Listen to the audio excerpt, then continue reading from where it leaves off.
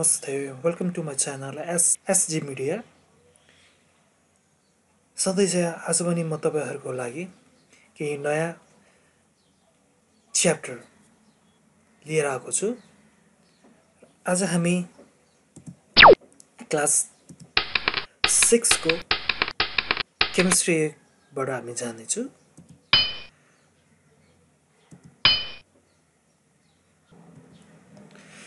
Unit 9 matter. आज हामी unit 9 matter तिर जान्ने छौं। युनिट 9 म्याटरमा अब के छ त अब त्यसको बारेमा चाहिँ हामी डिटेल्स रूपमा बुझ्ने छौं। आशा छ यो भिडियो तपाईहरुको लागि धेरै नै युजफुल हुनेछ। फर्स्टमा हामी इन्ट्रोडक्सनको थ्रुबाट जाम। इन्ट्रोडक्सन, म्याटरको इन्ट्रोडक्सन के छ त अब म्याटर भनेको के हो त त्यतातिर हामी जान्छौं। We see many objects around us such as book, chair, bag, sand, etc. They all are called matter. अब हामीले हाम्रो युजर लाइफमा हो, हामीले युजर लाइफमा अर हाम्रो सराउन्डिङमा तपाईहरुको वरिपरि पनि हेर्नुस् त। तपाईहरुको वरिपरि तपाईहरुले धेरै चीजहरु देख्नुहुन्छ हो, धेरै चीजहरु देख्नुहुन्छ। त्यो सबै चीजहरु जस्तै के हुन सक्छ त, मैले के एक्जाम्पलहरु मैले दिएको छु। बुक्स, चेयर, ब्याग, स्यान्ड हो एटसेट्रा। अरु पनि छ, मैले जस्ट यति मात्र दिएको छु हो। त्यो सबै के हो त?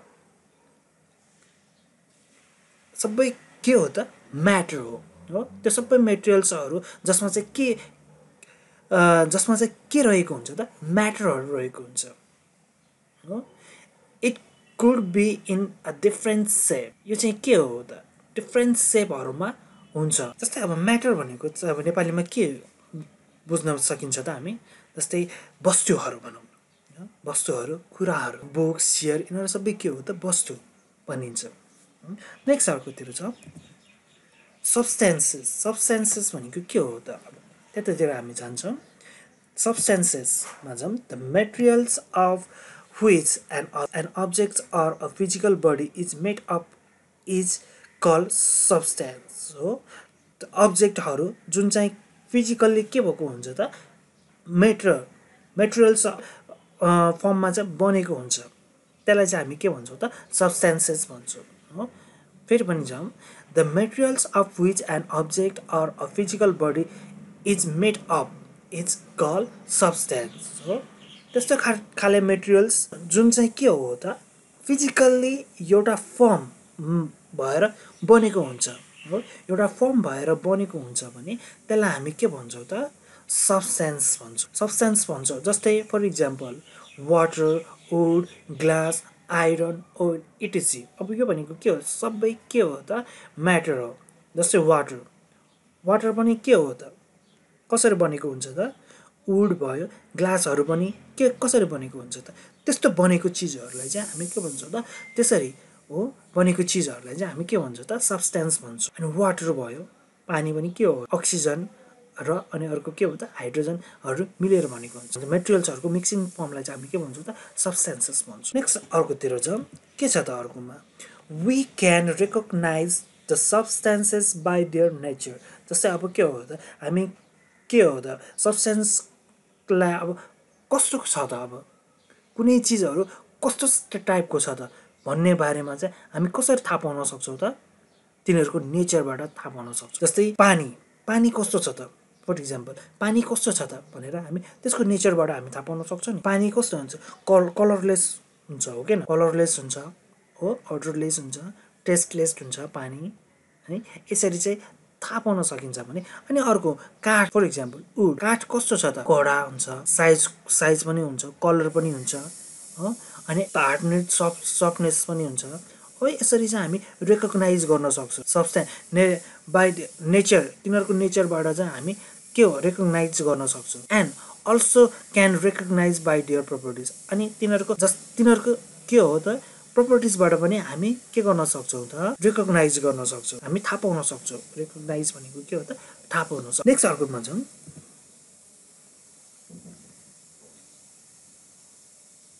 प्रोपर्टिज अफ सब्स्टेन्सेसमा जाउँ त। के प्रोपर्टिज? सब्स्टेन्सको के प्रोपर्टिज हुन्छ त? त्यतातिर जान्छौं हामी। फर्स्टमा हेरौँ त। The सब्स्टेन्सेस which helps to compare it from other The substances which helps to compare it from other substances are called its properties. के हो त substances भनेको के हो properties जस्तै कसरी हामीले substancesहरु सबै substancesहरु सेम हुँदैन तपाईहरुलाई पनि थाहा छ काठ र पानी सेम हुन्छ हुँदैन नि पानी र तेल सेम हुन्छ हुँदैन नि हो तिनीहरुको चाहिँ के हो त अब कम्पेयर हामी कसरी थाहा पाउन सक्छौं त substances भनेर कसरी कुन substances के हो त भनेर हामी कसरी थाहा पाउन सक्छौं त बाइ कम्पेयरिङ हो हामी कम्पेयर गरेर दुईटा बीच चाहिँ हामी कम्पेयर गरेर हेरेर हामी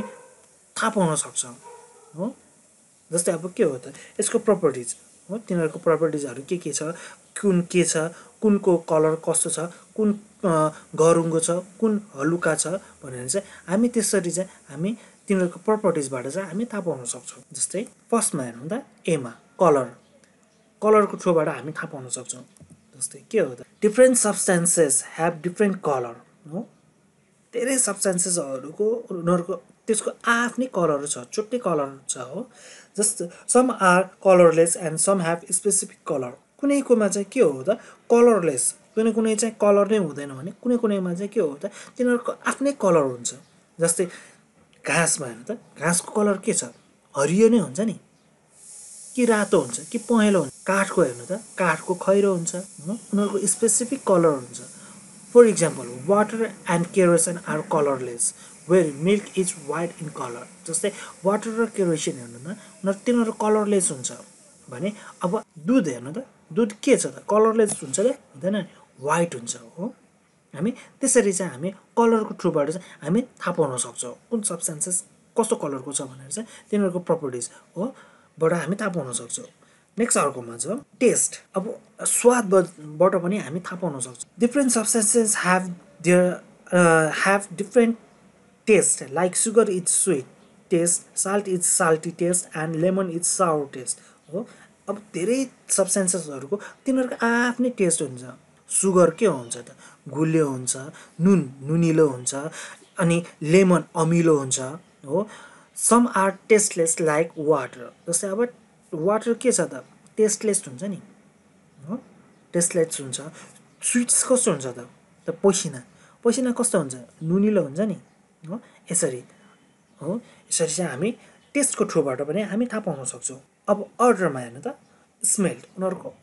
स्मेलबाट पनि थाहा पाउन सक्छौं हामी हो कस्तो खाले छ भनेर चाहिँ हामी थाहा पाउन सक्छौं सब्स्टेन्सेस can be separated on the basis of order or smell हो सब्स्टेन्सेसहरु चाहिँ के हो त अर्डर तिनीहरुको स्मेल र अर्डरबाट चाहिँ हामी सेपरेट गर्न सक्छौं smell is describe as pleasant अनप्लिजेन्ट पङ्केन्ट हो इरिटेटिङ इटिसी हो अब स्मेल कस्तो हुन्छ त केही समयको लागिसम्म मात्र हुने हो अनि लङ टर्मसम्म पनि स्मेल रहिरहने हो अनि अर्को भनेको के हो त जस्तै कुहिने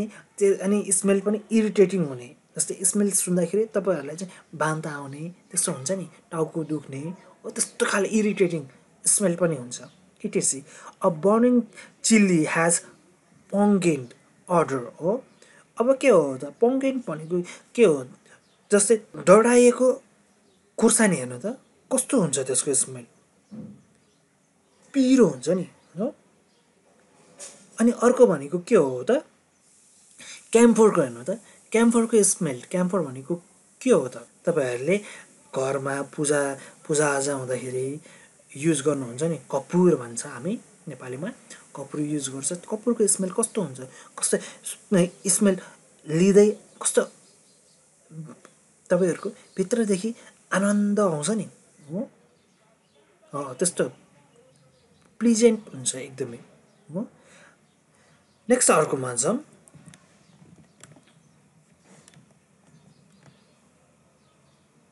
सेपमा छ सेप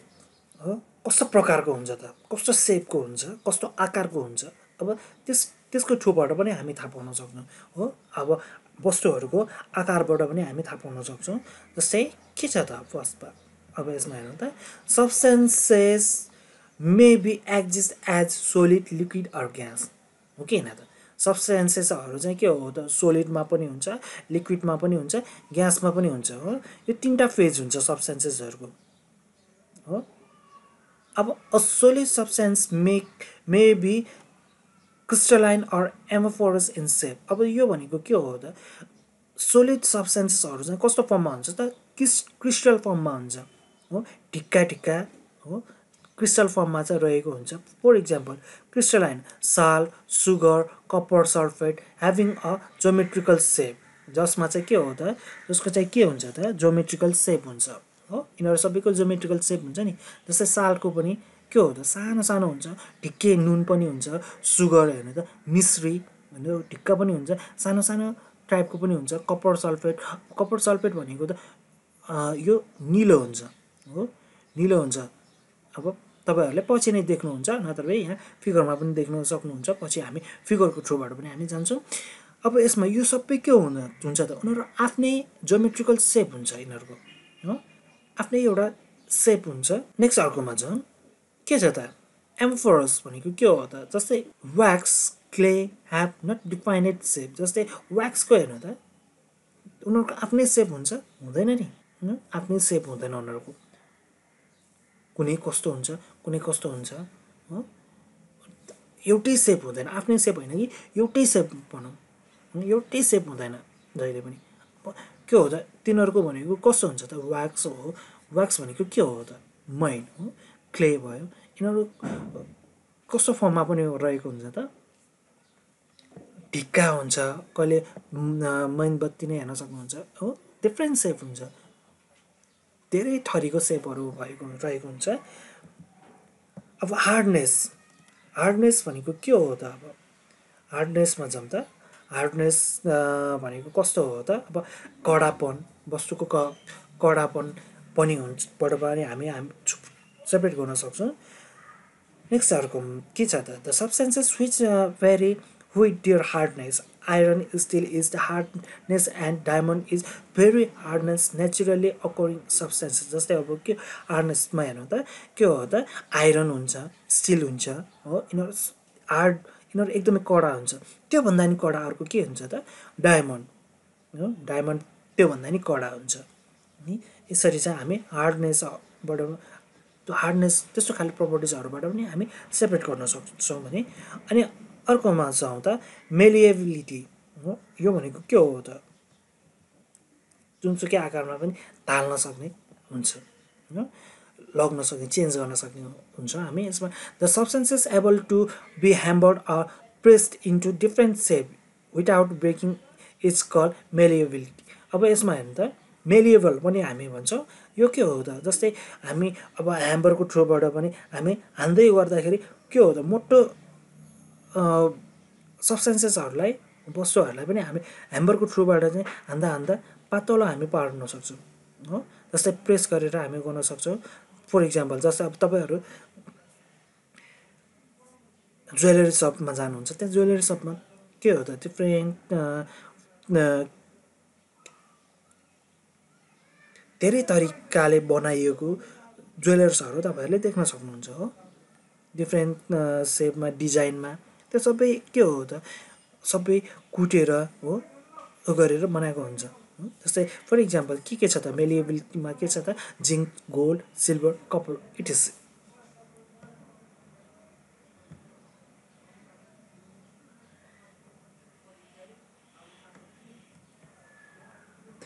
नेक्स्ट अर्कोमा छ अब डक्टिलिटी भनेको के हो त डक्टाइल पनि भन्छौँ हामी यसलाई। The substances able to be drawn into a thin wire. अब यो भनेको के हो त सानो मसिनो वायरमा चाहिँ हामी चेन्ज गर्न सक्छौँ हो, जसलाई चाहिँ हामी के भन्छ डक्टाइल भनिन्छ। For example gold, silver, copper यिनीहरू चाहिँ थिन वायर हो, वायर तार सानो सानो तार जस्तोमा पनि हामी चेन्ज गर्न सक्छौँ। अर्कोमा झन् के छ त सोल्युबिलिटी, तिनीहरूको सोल्युबलबाट पनि हामी गर्न सक्छौँ, प्रपर्टिज हामी सेपरेट गर्न सक्छौँ। के छ त substances may be soluble or insoluble in water. Substances के हो त पानीमा घुल्न पनि सक्छ अनि अर्को के भन्नु नघुल्न पनि सक्छ हो sugar salt and alcohol dissolve in water completely अब के हो त सुगर साल्ट वाटर त्यो के हो त अनि अल्कोहल भनेको के रक्सी पानीमा कम्प्लिटली डिजल्भ हुन्छ नि हो घुलिन्छ हो such substances are called soluble and the property of substances is called solubility हो अब यस्तो छ पानीमा घुल्ने अब तपाईँहरूले यति याद गरिराख्नु कि पानीमा घुल्ने सब्सटेन्सेसहरूलाई चाहिँ हामी के भन्छौँ त सोलिबिलिटी भन्छौँ सोलिबिलिटी सब्सटेन्सेस भन्छौँ होइन सच एज के हो sulphur wax paper sand stone इटिसी does not dissolve in water are call insoluble substances यति बुझ्नु कि सोल्युबल भनेको के हो त पानीमा डिजल्भ हुनेलाई चाहिँ हामी सोल्युबल भन्छौँ भने पानीमा डिजल्भ नहुनेलाई चाहिँ इन्सोल्युबल भन्छौँ हो इन्सोल्युबलमा के भन्नु आएको छ त सल्फर छ व्याक्स मैन छ पेपर स्यान्ड स्टोन यिनीहरू पानीमा घुल्छ त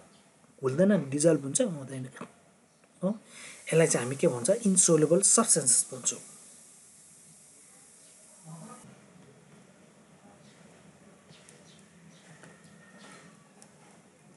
नेक्स्टमा जान्छ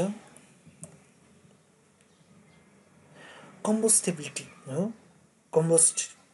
पनि भनिन्छ यसलाई हो अब के छ त यसमा चाहिँ Substances like paper, kerosene, petrol, alcohol catch fire and burn when brought near a flame are called combustible substances. जुन चाहिँ के हो त combustible substances भनेको कस्तो हो त जुन चाहिँ के हो त आगोको अगाडि लिएर आउँदाखेरि चाहिँ त्यो बर्न हुन्छ हो बर्न भनेको के हो त आगो लाग्छ हो त्यसलाई चाहिँ जुन चाहिँ कुहिन्छ पनि भनौँ न कुहिने सब्सटेन्सेसहरूलाई पनि कम्बस्टिबल भनिन्छ अब त्यस्तोलाई चाहिँ हामी के भन्छौँ त कम्बस्टिबल सब्सटेन्सेस भन्छौँ and this properties is called combustible होइन यस्तो खाले प्रपर्टिजलाई चाहिँ हामी के भन्छौँ त कम्बस्टिबिलिटी पनि भनिन्छ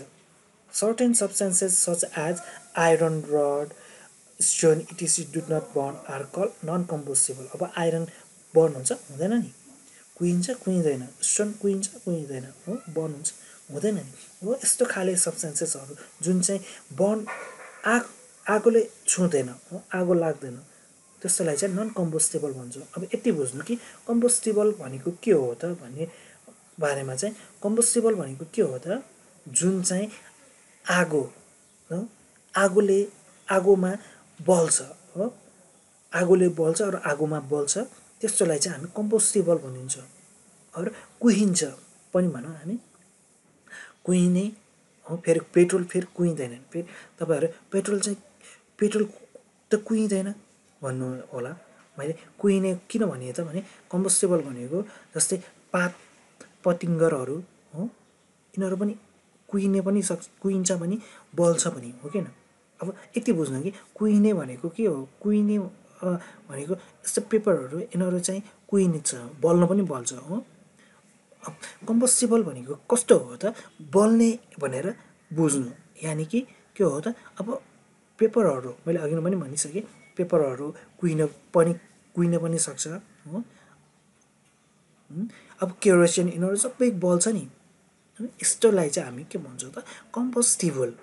हो भन्छौँ नि नेक्स्ट अर्कोमा जान्छु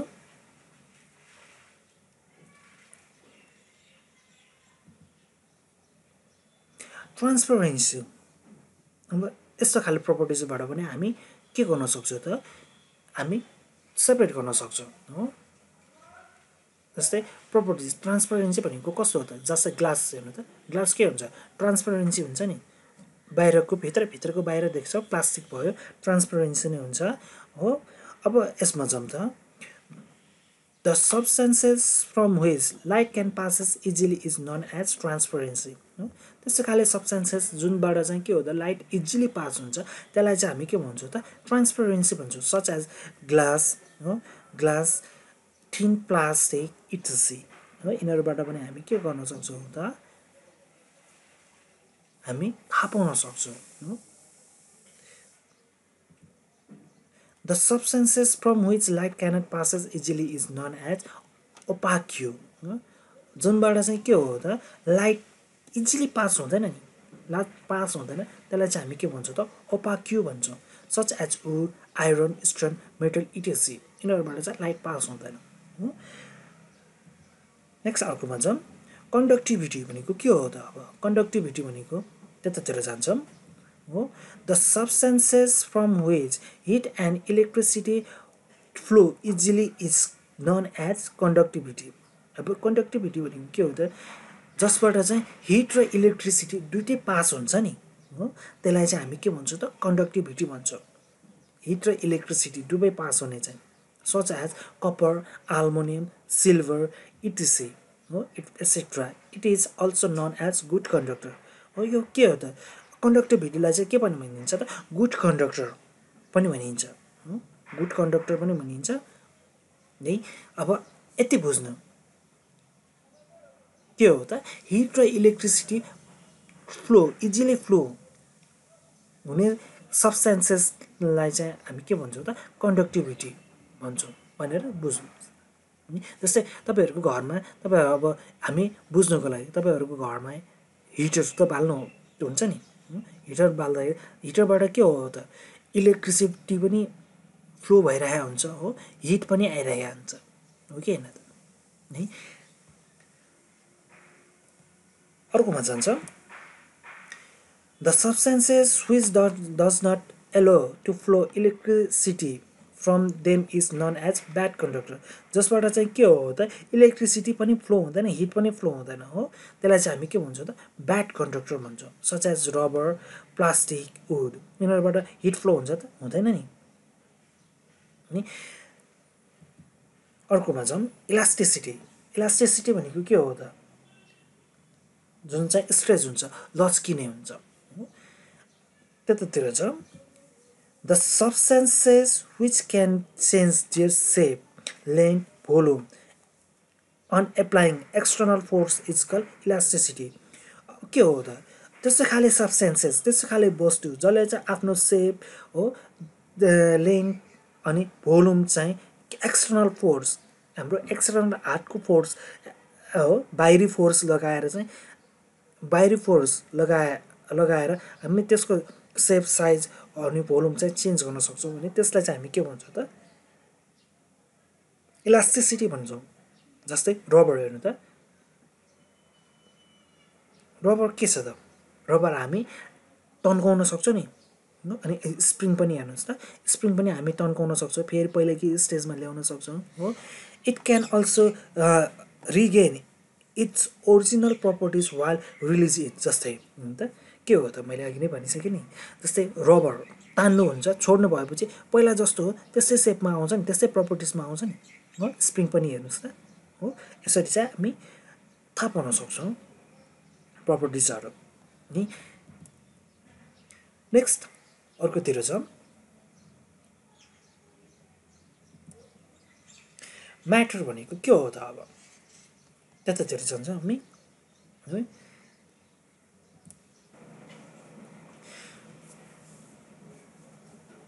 म्याटरमा जाउँ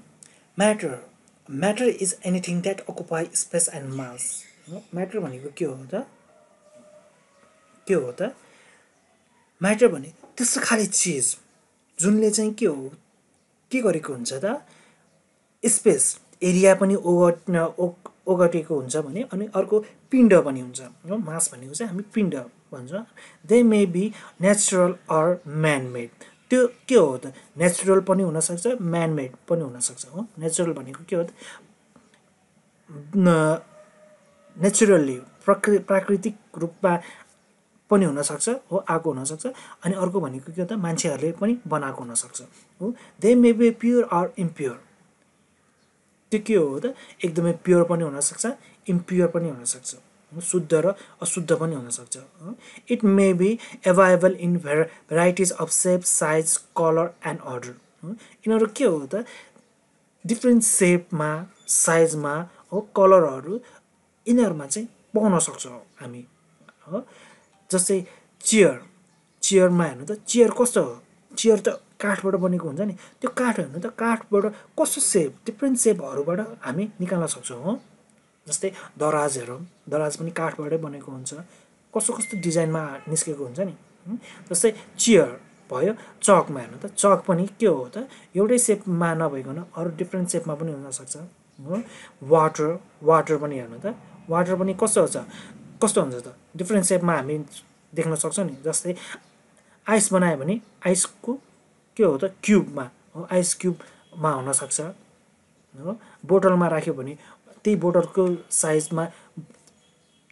चेन्ज हुन्छ सुगर भयो इटिसी are some of the matter हो यिनीहरू सबै के हो त म्याटर हो नेक्स्ट अर्कोमा जाउँ त फिजिकल प्रपर्टिज अफ म्याटर के छ त म्याटरको physical प्रपर्टिजहरू Matter have different properties. They have color, order, mass, and volume. Some of them are given below. म्याटरको properties भनेको के हो त धेरै छ केही त्यसमध्येमा केही कलर छ अर्डर छ हो मास त्यसको पिंड भयो भोल्युम हो अनि अर्को भनेको के हो त केही चिजहरू चाहिँ प्रपर्टिजहरू चाहिँ हामी अब तल सिरियलले हामी पढ्न जान्छौँ हामी बुझ्दै जान्छौँ एमा हेर्नु त फर्स्टमा अल म्याटर ह्याभ सर्टेन मास जस्तै सबै म्याटरहरूमा चाहिँ उनीहरूको एउटा सर्टेन मास हुन्छ हो सर्टेन मास हुन्छ जस्तै के छ त अब हेर्नु त the quantity or amount of matter content in a body is called मास हो के भनेको छ त हेर्नु त the quantity or amount of matter content in a body हो बडीले कन्टेन्ट गरेको के अमाउन्ट हो त्यसमा कति छ त क्वान्टिटी हो क्वान्टिटी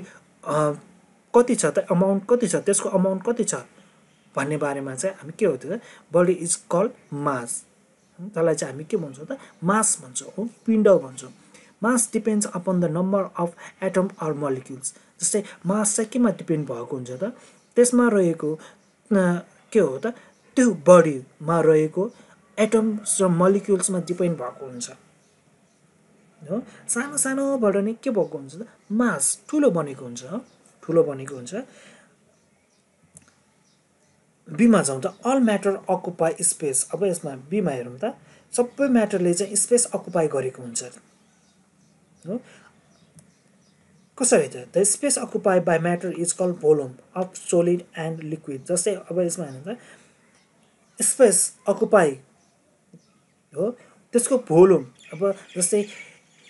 काठको भोल्युम काठको जति भोल्युम छ त्यति नै उसले के हो त स्पेस अकुपाई गरेको हुन्छ नि हो अनि त्यसपछि काठको भोल्युम र अनि काठको भन्नाले सोलिड भनौँ न काठ अरू पनि हुनसक्छ काठ मात्र होइन हो एन्ड लिक्विडले अकुपाई गरेको के हो त स्पेस हो अकुपाई त्यसको भोल्युमबाट के हुन्छ त त्यसको स्पेस अकुपाई गरेको हुन्छ हो त्यसले चाहिँ स्पेसहरू चाहिँ अकुपाई गरेको हुन्छ अकुपाई भनेको के भन्छ त ओगटिरहेको हुन्छ लिइरहेको हुन्छ ठाउँ हो एरिया लिइरहेको हुन्छ जति भोल्युम बढी भयो त्यति नै त्यही अनुसार उसले चाहिँ के हो त एरिया चाहिँ ठाउँहरू चाहिँ लिइरहेको हुन्छ हो नेक्स्ट अर्कोमा जाउँ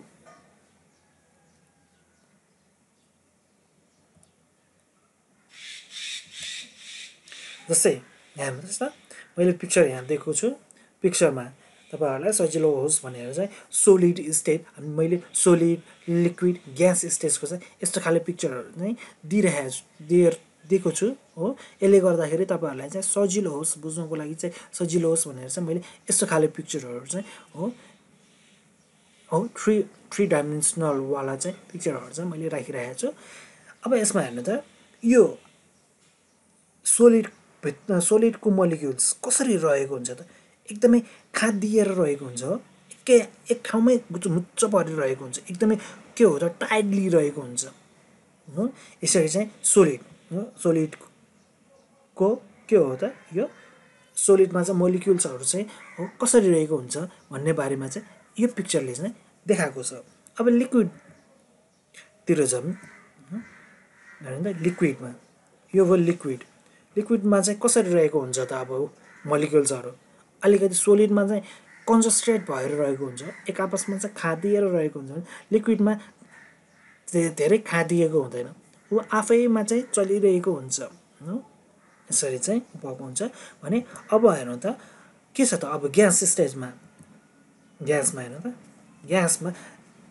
के छ सोलिडमा मोलिक्युल्सहरू एकदमै क्लोजली के भएको छ त खादिएको छ भने लिक्विडमा ऊ के हो त धेरै खादिएको छैन नि हो एक आपसमा खादिएर रहेको छैन भने अब ग्यास सिस्टममा हेर्नु त ग्यास सिस्टममा सबै हलुका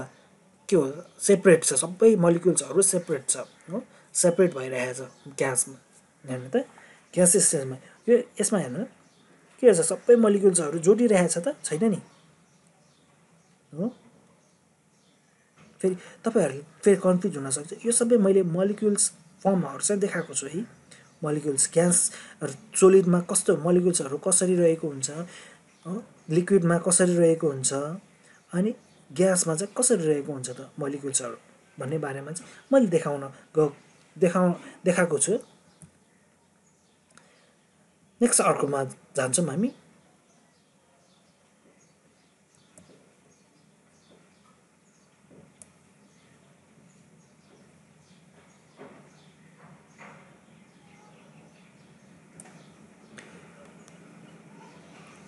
टुमा स्टेट अफ म्याटरमा छौँ हो स्टेट अफ म्याटरको स्टेटहरू के छ त भन्ने बारेमा हामी त्यतातिर जान्छौँ कस्तो हुन्छ त हो त्यतातिर जान्छौँ matter exist in three physical state they are solid liquid and gas हो अघि नै भर्खर मैले फिगरबाट पनि तपाईँहरूलाई देखाइसकेँ यिनीहरू म्याटर कस्तो स्टेटमा रहेको हुन्छ तिनवटा स्टेटमा रहेको हुन्छ एउटा सोलिड भयो लिक्विड अनि अर्को ग्यास हो all three state of matters are made up of small particles call molecules सबै के हो त म्याटर्सहरू चाहिँ कसरी बनेको हुन्छ त सानो सानो पार्टिकल्सहरूबाट चाहिँ बनेको हुन्छ जसलाई चाहिँ हामी के भन्छौँ त मलिक्युल्स भन्छौँ हो यो मलिक्युल्स भन्छ के छ त म्याटर हो सबै म्याटरहरू के स्मल पार्टिकल्स कल म्याटर हो यो सबै तिनटै म्याटर्सहरू चाहिँ केबाट बनेको हुन्छ त स्मल पार्टिकल चाहिँ हेर्नु त स्मल पार्टिकल्सबाट बनेको हुन्छ हो यो स्मल पार्टिकल्सबाट बनेको हुन्छ त्यो स्मल पार्टिकल्सलाई चाहिँ के भनिन्छ त मलिक्युल्स भनिन्छ हो बुझ्नु भएको छ नि अब तपाईँहरूलाई कोही कसैले अब के सोध्यो भने के वाट इज मलिक्युल्स भनेर क्वेसन गर्यो भने तपाईँहरूले अब त्यसको एन्सर सजिलै भन्न सक्नुहुन्छ नि The small particles contained in a matter is called molecules. हो यसरी चाहिँ हामी भन्न सक्छौँ नि अब सोलिडतिर जाउँ सोलिडमा के छ त फर्स्टमा हेर्नु त म्याटरको स्टेटमा जाउँ The substances in which molecules are closely packed and have least amount of intermolecular space जस्तै अघि नै पिक्चरमा मैले के देखाएको थिएँ के देखाएको थिएँ त सब्सटेन्सेसहरूको त्यस्तो सब्सटेन्सेस जुनमा चाहिँ मलिक्युल्सहरू एकदमै क्लोजली प्याक भएको हुन्छ हो क्लोजली प्याक भएको हुन्छ सबै हेर्नु त एक आपसमा तासिएर खाँदिएर रहेको हुन्छ नि जहाँ चाहिँ कुन के त उनीहरूको मलिक्युलर स्पेस चाहिँ कम हुन्छ एकदमै कम हुन्छ भने त्यसलाई चाहिँ के भन्छौँ त solid भन्छौँ in this state molecules are attract very strongly and cannot move freely हो यस्तो स्टेजमा चाहिँ मोलिक्युल्सहरू चाहिँ के हो त एट्र्याक्ट एकदमै स्ट्रङली एट्र्याक्ट भएको हुन्छ हो टाइटली एक आपसमा चाहिँ टाइटली खाँदिएर रहेको हुन्छ भने तिनीहरू चाहिँ के हो त फ्रिली मुभ हुन सक्दैन नि प्रपर्टिज अफ सोलिड भन्छौँ प्रपर्टिज सोलिडको प्रपर्टिज के छ त अब फर्स्टमा हेर्नु त solid are hard and have defined shape size and volume हो के हो सोलिड भनेको एकदमै कडा हुन्छ अनि अर्को भनेको के छ त डिफ्रेन्ट सेपहरूमा हुनसक्छ हो साइज पनि हुनसक्छ भोल्युम पनि हुनसक्छ सेकेन्डमा छ सोलिड ह्याभ हाई डेन्सिटी सोलिडमा चाहिँ घनत्व हो घनत्व बढी हुन्छ डेन्सिटी हाई हुन्छ सोलिडको थर्डमा छ solid do not mix with each other when they are in contact अब के हो त सोलिडहरू चाहिँ एक आपसमा चाहिँ के हुँदैन त मिक्स हुँदैन हो एक आपसमा मिक्स हुँदैन अब एक आपस एकै ठाउँमा राखे पनि उनीहरू एक आपसमा चाहिँ के हुँदैन त मिक्स हुँदैन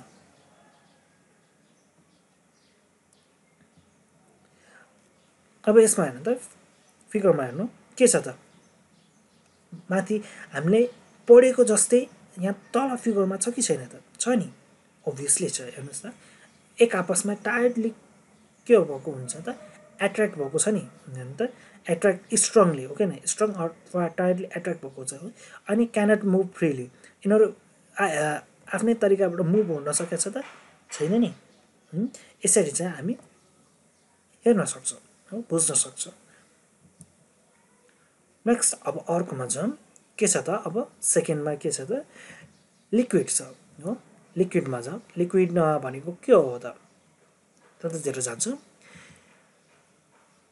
A substances that has a definite volume but no definite shape is called liquid. अब लिक्विडको के हो त भोल्युम हुन्छ तर सेप हुँदैन नि हो कि हैन सेप हुन्छ त भोल्युमको हुँदैन नि हो it changes it's shape according to the substances हो कि हैन त जस्तै अब तपाईले बोतलमा पानी राख्नु भएको छ भने त्यो पानीको सेप बोतल जस्तै हुन्छ नि हो कुनै अरूमा राख्नु भएको छ भने त्यही जस्तो हुन्छ सब्सटेन्सेस अनुसार चाहिँ त्यसको सेप रहेको हुन्छ the force of attraction between the molecules are week and movement of molecules is possible अब यसमा हेर्नु त यहाँदेखि the force of attraction between them or between the molecules are week मात्र छ भेरी विक होइन कि विक हो एकदमै कम छ नि उनीहरूको एट्र्याक्सन हेर्नु त एक आपसको के हो त एक आपसमा एट्र्याक्ट हुने क्यापेसिटी उनीहरू लिक्विडमा चाहिँ कम हुन्छ हो अनि अर्को movement of molecules is possible अब त्यसमा चाहिँ लिक्विडमा चाहिँ के हो त मोलिक्युल्सहरूको मुभमेन्ट हुन चाहिँ एकदमै पोसिबल छ जस्तै मोलिक्युल्सहरू मुभमेन्ट भएर नै त पानी बग्छ नि हो पानी बगिरहेको हुन्छ किन त त्यसमा मोलिक्युल्सहरू मुभमेन्ट भइरहेको हुन्छ हो अनि अर्कोमा जाउँ त के छ त प्रपर्टिजमा जाउँ प्रपर्टिजमा के हुन्छ त it has defined mass and volume but not defined सेप अब यसमा चाहिँ के हो त मास यसको पिण्ड पनि हुन्छ भोल्युम हुन्छ तर सेप हुँदैन हो सेकेन्डमा जाउँ the density of liquid is less than that of solid हो यो हेर्नु त के हो त यो सेकेन्ड पोइन्ट तपाईँहरूलाई चाहिँ पछिसम्म पनि काम लाग्छ यो सोलिडमा भन्दा चाहिँ सोलिडको भन्दा चाहिँ लिक्विडको डेन्सिटी चाहिँ के हुन्छ त कम हुन्छ हो यो चाहिँ पछिसम्मलाई पनि काम लाग्छ यो थाहा पाइराख्नु जरुरी छ हो थर्डमा हेरौँ त the intermolecular space in liquid is more as compare to solid हो भित्रको मोलिक्युल्सहरूको हेर्नु त मोलिक्युलहरू के भएको हुन्छ त लिक्विडमा सोलिडमा भन्दा के भएको हुन्छ त स्पेस बढी हुन्छ हो स्पेस बढी हुन्छ नि बढी छ हो अब फिगरमा हेरौँ त यहाँ हेर्नु छ लिक्विडको मोलिक्युल्सहरू हो आफ्नो तरिकाले जहाँ पनि जान सक्छ नि तर के हो सोलिडमा छैन नि मुभ हुन सक्छ सक्दैन मोलिक्युल्सहरू फ्रीली बसेको छ हो फ्रीली बसेको छ फ्रीली मुभ भइरहेको छ थर्डमा जाउँ थर्डमा के छ त लिक्विड छ हो लिक्विडतिर हामी सरी ग्यास छ ग्यासतिर हामी जान्छौँ ग्यास भनेको के हो त त्यतातिर हामी जान्छौँ a substances that ह्याज neither a defined volume or defined shape is call gas अब ग्यासको के हो त त्यो भोल्युम पनि हुँदैन हो अनि अर्को भनेको के हो त ग्यासको अनि अर्को सेप पनि हुँदैन हो in a gas the molecules are separated from each other ग्यासलाई चाहिँ के हो त मोलिक्युल्सहरू ग्यासमा चाहिँ मोलिक्युल्सहरू एक आपसमा नै सेपरेट भइरहेको हुन्छ जोडिरहेको हुँदैन हो जोडिरहेको हुँदैन the force of attraction between the molecules is very week तिनीहरूको मोलिक्युल्सको फोर्स अफ एट्र्याक्सन दुई मोलिक्युल्सहरूमा चाहिँ एट्र्याक्ट हुने क्यापेसिटी चाहिँ एकदमै विक हुन्छ हो एकदमै भेरी विक हुन्छ in this state the molecules have maximum freedom of movement अब यसमा के हो त धेरै मोलिक्युल्सहरूमा ग्यासमा चाहिँ मोलिक्युल्सहरू जहाँ पनि जान सक्छ हो फ्रिली मुभ हुन सक्छ जस्तै ग्यासहरू हेर्नु ग्यासहरू जहाँसुकै पनि जान्छ नि हो फ्रिली गइरहेको हुन्छ नि हो यसरी चाहिँ हामी बुझ्न सक्छौँ हो प्रपर्टिजमा जाउँ फर्स्टमा हेरौँ त gas has defined mass but not defined shape and volume हो मास हुन्छ तर तिनीहरूको भोल्युम र सेप हुँदैन हो सेकेन्डमा जाउँ gas can flow from higher pressure to lower pressure gas चाहिँ के हो त हायर प्रेसर र लोवर प्रेसरमा चाहिँ के हुन्छ फ्लो हुनसक्छ अब हायर प्रेसरबाट लो प्रेसरमा चाहिँ फ्लो हुनसक्छ जस्तै हायर एकदम प्रेसर बडी लगाउँदाखेरि बडी जाने र के हो त लोवर प्रेसर पनि फ्लो भइरहेको हुन्छ लोवर प्रेसरमा पनि फ्लो भइरहेको हुन्छ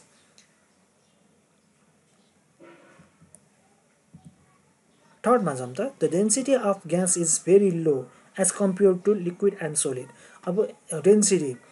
ग्यासको डेन्सिटी चाहिँ के हुन्छ त लिक्विड र सोलिडको भन्दा चाहिँ कम हुन्छ फोर्थमा हेरौँ त the enter molecular space is maximum is in gas हो मोलिकुलर स्पेसमा हेर्नु त त्यहाँ एकदमै बढी म्याक्सिमम स्पेस रहेको हुन्छ जस्तै अब यसमा हेर्नु त छुटेको छ नि मोलिकुल्सहरू हो छुटेको छ एक आपसमा छुटेको छ अनि अर्को के भनेको के हो त स्पेस पनि बढी हुन्छ यिनीहरूमा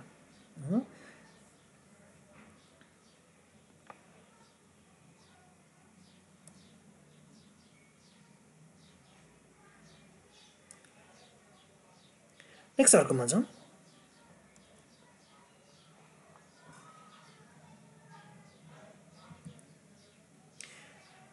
conversion of the three state of matter यिनीहरूको चाहिँ कन्भर्जन कसरी चाहिँ बनेको हुन्छ त तिनवटा म्याटरहरू त्यतातिर छ the phenomenon of changing from one stage of matter into another and back to original stage is call conversion of matter जस्तै अब के हो त त्यस्तो खाले फर्म हो त्यस्तो खाले स्टेज जुनमा चाहिँ के हो त आफ्नो ओरिजिनल स्टेटबाट अर्को स्टेजमा चेन्ज भएर फेरि आफ्नो ओरिजिनल स्टेटमा आउन सक्छ हो त्यसलाई चाहिँ हामी के भन्छौँ त कन्भर्जन अफ म्याटर भन्छौँ फर इक्जाम्पल अब हामी इक्जाम्पलको थ्रुबाट पनि हामी जान्छौँ बिस्तारै the substances can exist as solid liquid and gas हो under a different set of condition के हो त धेरै कन्डिसन डिफ्रेन्ट कन्डिसन अनुसार यिनीहरू के भएको हुन्छ त सोलिड लिक्विड ग्यासहरू चाहिँ के भएको हुन्छ त रहेको हुन्छ हो जस्तै water found as ice at zero degree Celsius sorry के भनेको छ त यहाँ त ice solid water found as ice हो आइस के हो त सोलिड हो नि एट 0 डिग्री सेल्सियस है यहाँ 0 डिग्री हुनुपर्ने ठाउँमा यहाँ डिग्री सेल्सियस मात्र छ यहाँ 0 डिग्री सेल्सियस हुन जान्छ and as vapour gas at 100 degree Celsius जस्तै के हो त म्याटर मतलब यो लिक्विडको हेर्नु त 0 डिग्री सेल्सियसमा चाहिँ आइस हुन्छ अब त्यसैलाई हिट गर्यो भने 100 डिग्री सेल्सियसमा भ्यापोराइज हुन्छ ग्यासको फर्ममा चाहिँ जान्छ हो अर लिक्विडको फर्ममा पनि आउँछ है यसरी चाहिँ चेन्ज भएको हुन्छ जस्तो अब मेल्टिङमा जाउँ त the process in which a solid change into liquid on heating is called melting हो के छ त जस कस्तो खाले प्रोसेस हो त प्रोसेसमा चाहिँ सोलिड चाहिँ हिट गर्दाखेरि चाहिँ मेल्टिङ हुन्छ त्यसलाई चाहिँ हामी के भन्छ त मेल्टिङ भन्छौँ हो जस्तै आइसलाई हिट गर्यो भने मेल्ट भएर मेल्टिङ हुन्छ नि मेल्टिङ भनेको के हो त पग्लिनु जस्तै अनि अर्को के हो त व्याक्सलाई पनि हो यसरी चाहिँ चेन्ज हुन्छ सोलिड चाहिँ लिक्विडमा चेन्ज हुन जान्छ के को थ्रुबाट चाहिँ हो हिटको थ्रुबाट चाहिँ मेल्टिङ हुन जान्छ हो बीमा जाउँ त evaporation the process in which a liquid change into vapour on heating is called evaporation or vaporisation हो के हो त त्यस्तो खाले प्रोसेस जुनबाट चाहिँ लिक्विड चाहिँ केमा चेन्ज हुन जान्छ त भ्यापोरमा चेन्ज हुन जान्छ के को थ्रुबाट चाहिँ हिटको थ्रुबाट चाहिँ हो हिटको थ्रुबाट भ्यापोरमा चेन्ज हुन जान्छ जसलाई चाहिँ हामी के भन्छौँ त इभ्यापोरेसन अफ भ्यापोराइजेसन भन्छौँ है सीमा जाउँ त कन्डेन्सेसनमा जाउँ the process in which a gas changes to liquid by giving out heat it's called as condensation हो कन्डेन्सेसन भनिन्छ जसलाई चाहिँ हामी के हो त हिटको थ्रुबाट चाहिँ ग्यासलाई चाहिँ लिक्विडमा चेन्ज गरिन्छ हो चेन्ज गरे हुन्छ भने त्यसलाई हामी के भन्छौँ त कन्डेन्सेसन भन्छौँ अर कन्डेन्सेसन पनि भनिन्छ फोर्थमा जाउँ freezing the process in which a liquid substances loses its heat and changes into solid is known as freezing के हो त हिटलाई चाहिँ लुज गर्यो हो के हो त हिट कम गर्दाखेरि अर फ्रिजिङ पोइन्ट भनौँ न हिट कम गरेर अर चिसो हुँदाखेरि के हो त त्यो सोलिडमा चेन्ज हुन्छ भने त्यसलाई चाहिँ हामी के भन्छौँ त फ्रिजिङ भन्छौँ हो फ्रिजिङ भन्छौँ नेक्स्ट अर्कोतिर जाउँ अर्कोमा अब के छ त त्यतातिर जान्छ हामी अब एलिमेन्ट्सतिर जान्छौँ एलिमेन्ट्स भनेको के हो त Elements are pure substances made up of only one kind of atom and cannot be broken into anything simpler. हो elements भनेको के हो त pure substances हो शुद्ध substances जसलाई जुन चाहिँ के हो त एटमहरुबाट चाहिँ बनेको हुन्छ एटमबाट बनेको हुन्छ जसलाई चाहिँ हामी के भन्छौँ त एलिमेन्ट्स भन्छौँ अनि cannot be broken into anything सिम्पलियर जुन चाहिँ हामी के हो त टुक्राएर चाहिँ अरू चिजहरू चाहिँ बनाउन सक्दैनौँ त्यसलाई चाहिँ हामी के भन्छौँ त एलिमेन्ट्स भन्छौँ there are 119 elements out of which 92 are found in nature हो के हो त अब एलिमेन्ट्सहरू कतिवटा छ त 119 एलिमेन्ट्स हो छ जसमध्ये चाहिँ कतिवटा त 92 आर फाउन्ड इन नेचर जसमध्ये चाहिँ के हो त 92 वटा चाहिँ हाम्रो नेचरमा चाहिँ हामी फ्रीली पाउँछौँ हो आउट अफ 115 हो अब 115 मा चाहिँ के हो त out of 115 elements only 5 elements are liquid हो 115 elements मा चाहिँ पाँचवटा एलिमेन्ट्सहरु चाहिँ लिक्विड छ अरे these are mercury boron हो अब यस्ता एलिमेन्ट्सहरु चाहिँ के हो त अब सिसियम छ हो अब ग्यालियम छ यिनीहरु एलिमेन्ट्सहरु छ सबै के हो त लिक्विड फर्ममा छ 11 elements are gas 11 elements are gas फर्ममा छ जस्तै अक्सिजन नाइट्रोजन हाइड्रोजन क्लोरिन अनि अरु पनि छ हो तपाईहरुले हेर्न सक्नुहुन्छ यिनीहरु सबै के हो त लिक्विड स्टेटमा चाहिँ हामी पाउँछ भने rest of them are in solid state यिनीहरु चाहिँ के हो सरी लिक्विड मैले के भने त ग्यास स्टेजमा छ कतिवटा त 11 वटा चाहिँ ग्यास स्टेजमा हामी पाउन सक्छौं भने अनि बाकी सबै चाहिँ के हो त सोलिड स्टेटमा चाहिँ हामी पाउँछौं अब तपाईहरुले यो कपी गर्न सक्नुहुन्छ तपाईहरुको नोट कपीमा कपी गरेर लेख्न सक्नुहुन्छ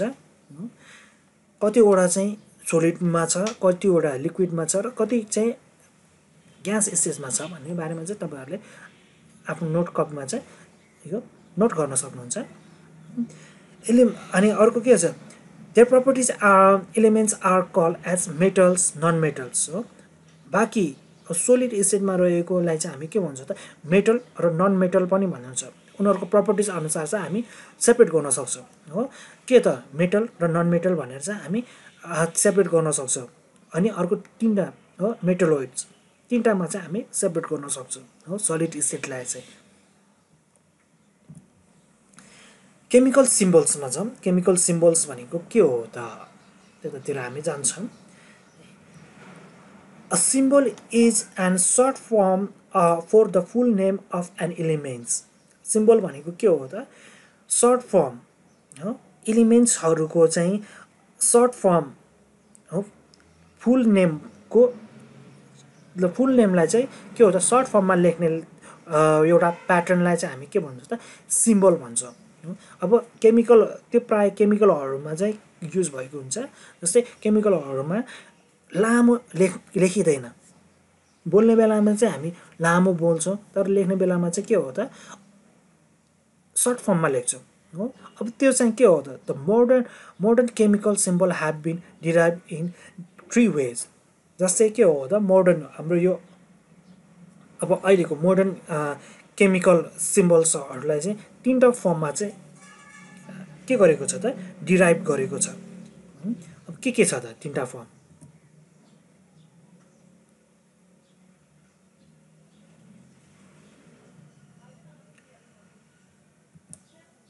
फर्स्टमा हेरौँ त for most of the elements the first letter of the name is used at its symbol जस्तै प्राय जस्तो एलिमेन्ट्सहरुमा चाहिँ के हो त फर्स्ट लेटरबाट चाहिँ के गरेको हुन्छ त रिप्रेजेन्ट गरेको हुन्छ एलिमेन्ट्सहरुलाई हो एलिमेन्ट्सको नामको फर्स्ट लेटरबाट चाहिँ रिप्रेजेन्ट गरेको हुन्छ this letter is always written in capital अब यिनीहरु चाहिँ जहिले पनि के हो त क्यापिटलमा लेखिन्छ नट इन स्मल लेटर है सेकेन्ड अब इक्जाम्पलमा जाउँ त हाइड्रोजनलाई चाहिँ एच भनेर लेखिन्छ क्यापिटल एच ले है अनि अक्सिजनलाई चाहिँ क्यापिटल ओ ले रिप्रेजेन्ट गरेको हुन्छ यसको सिम्बल नाइट्रोजनलाई चाहिँ एन क्यापिटल एन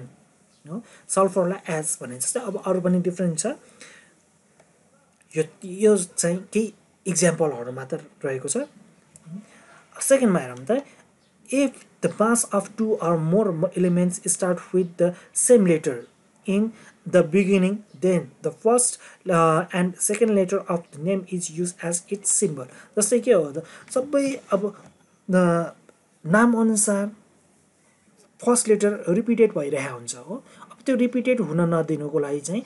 दुईटा लेटरहरुबाट चाहिँ के गरेको हुन्छ त सिम्बलाइज्ड गरेको हुन्छ हो फर्स्ट लेटर र अनि अर्को त्यो एलिमेन्ट्सको फर्स्ट अगाडिको लेटर र सेकेन्ड लेटरबाट चाहिँ के गरेको हुन्छ त सिम्बललाई चाहिँ के गरेको हुन्छ डिनोट गरेको हुन्छ है सिम्बलहरु चाहिँ डिनोट गरेको हुन्छ है जस्तै अब इक्जाम्पलमा हेरौँ त क्याल्सियम अब यहाँ क्याल्सियमको सीए छ हो यदि यहाँ सी मात्र भएको भए कार्बनको पनि सी नै हुन्छ हो अनि क्याल्सियमको पनि सी नै छ नि हो सी नै छ अब यो दुईटैको सीसी भयो भने के हो त एलिमेन्ट कुन चाहिँ एलिमेन्ट भनेर हामी थाहा पाउन सक्दैन म त्यही भएर चाहिँ हेर्नु त यो क्याल्सियम CALCIUM क्याल्सियमको के दुईटा लेटर फर्स्ट र सेकेन्डको लेटर यहाँ दिएको छ हो यसरी चाहिँ सिम्बलाइज गरेको छ हो कोबाल्टको हेर्नु त फर्स्ट र सेकेन्ड लेटर C हो अब क्रोमियम CR यसरी चाहिँ के गरेको छ त सिम्बलाइज गरेको छ अब थर्डमा हेरौँ त the name of some elements have been derived from their Latin name अब कुनै एलिमेन्ट्सहरुको चाहिँ नाम चाहिँ तिनीहरुको ल्याटिन नेमबाट चाहिँ डिराइभ गरेको हुन्छ हो फर इक्जाम्पलमा हेरौँ त सोडियम हो सोडियमलाई चाहिँ Na सिम्बल लेखेको छ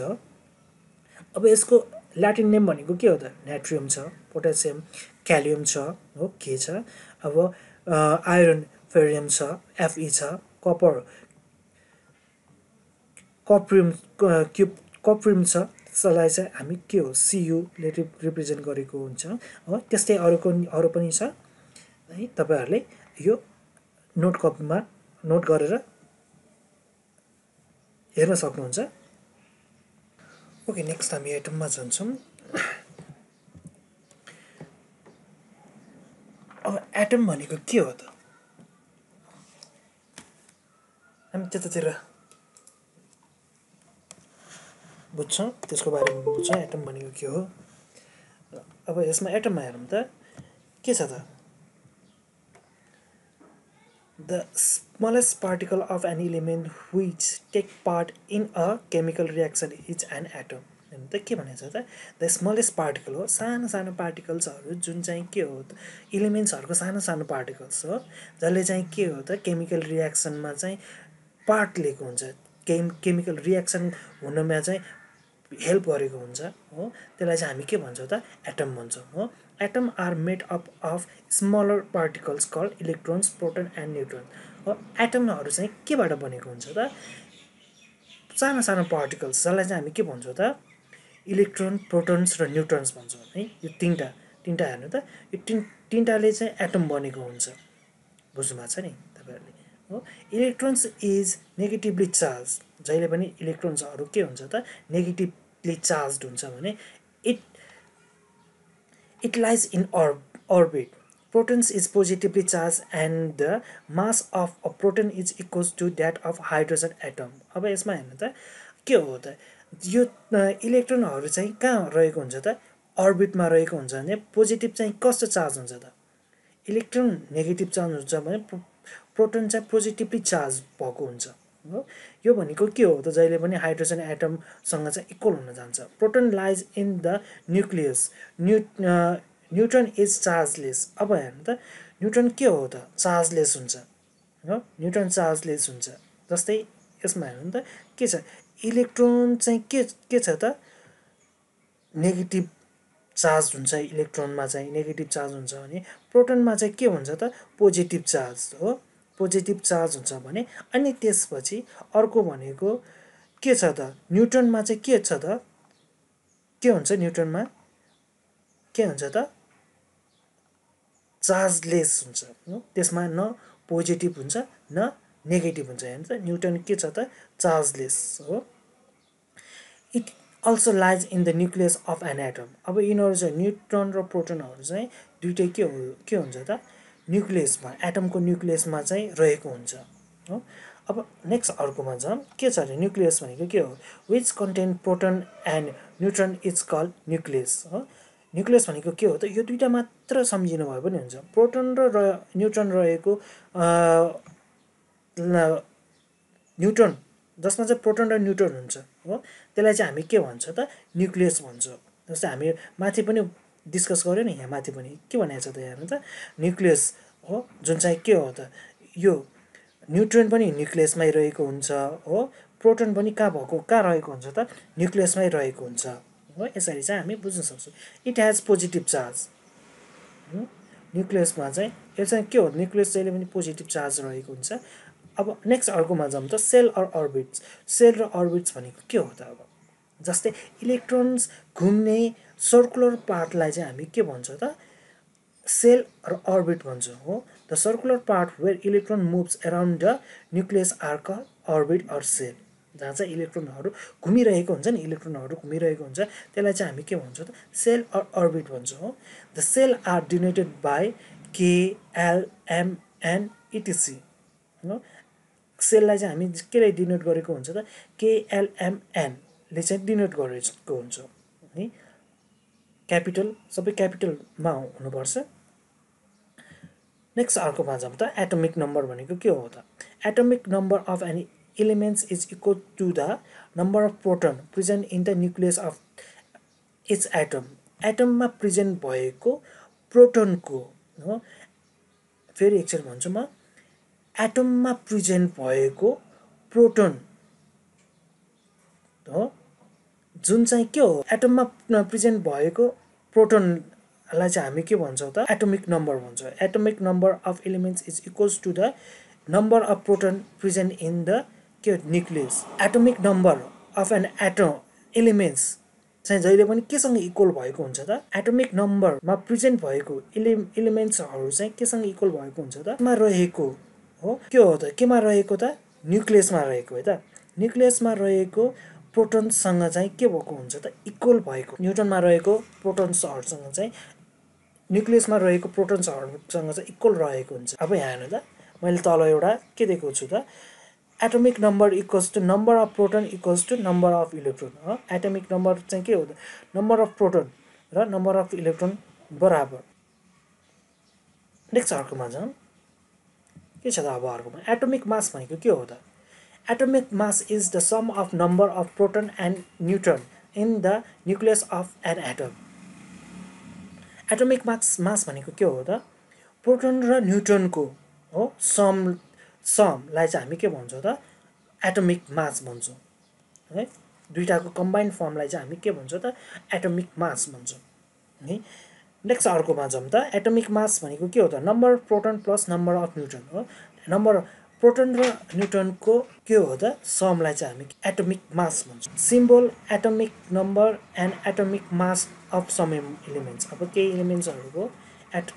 सिम्बल एटोमिक मास र नम्बरहरू चाहिँ तल हामी डिस्कस गर्छौँ जस्तै यहाँ 10 वटा एलिमेन्ट्स दिएको छ 10 वटा एलिमेन्ट्स छ 20 वटा एलिमेन्ट्सहरूमा चाहिँ हामी फर्स्टमा 10 वटाको डिस्कस गरौँ त्यसपछि बाँकीको पछि हामी गर्छौँ जस्तै यहाँ तपाईहरुले देख्न सक्नुहुन्छ यो टेबलमा एटोमिक नम्बर एलिमेन्ट्स सिम्बल र एटोमिक मास हो यिनीहरू चाहिँ के हो त अब यो एलिमेन्ट्सहरूको यो दिएको एलिमेन्ट्सहरूको सिम्बल के हो र एटोमिक मास कति छ र एटोमिक नम्बर कति हो भन्ने बारेमा चाहिँ हामी यहाँ पढ्न गइरहेका छौँ एटोमिक नम्बरमा हेर्नुस् त फर्स्टमा हाइड्रोजन हो हामीले जहिले पनि हामीले यो 20 वटा एलिमेन्ट्सहरू पढ्ने बेलामा चाहिँ हामीले जहिले पनि सिरियल वाइज हामीले लेख्नु पर्ने हुन्छ र पढ्नु पर्ने हुन्छ हो जस्तै अब फर्स्टमा हेर्नु त फर्स्टमा के छ त हाइड्रोजन छ हाइड्रोजन जसको सिम्बल एच रहेको छ भने यसको एटोमिक मास 1 छ हो हेलियम He हो यसको एटोमिक मास कति छ त 4 छ हो एटोमिक मास 4 छ अनि लिथियम को Li एटोमिक मास 7 छ बेरिलियम को Be एटोमिक मास 9 छ हो यसरी के हो त 20 सम्म हामी यसरी जान्छौं अब तपाईहरुले यो टेबल हेरेर